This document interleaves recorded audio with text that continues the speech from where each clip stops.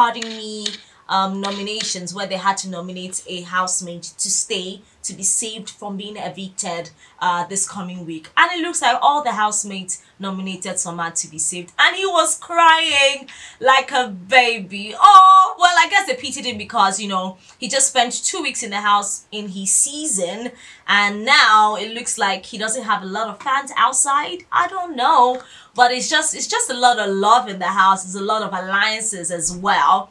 Yura was upset with White Money because she feels like he's fake and is always kolobi in the kitchen. He's always hoarding things in the kitchen, and she feels highly uncomfortable whenever she's in the kitchen because she likes to cook and he likes to cook too.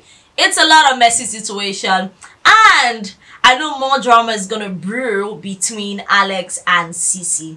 I'm keeping my fingers crossed because they keep talking about themselves even after 1 week of their previous fight. They keep talking about themselves to each other. It just makes me roll my eyes. But I'm here for the drama. Neo has apologized to Ile Baye, and he's still maybe not having it as well. It looks like Doyin doesn't really like Beauty because she's airing a lot of her businesses in the house. It's just the second week and there's so much going on. Messi has even given Ike left, right and center and said he does not, you know, wipe his behind when they were dating.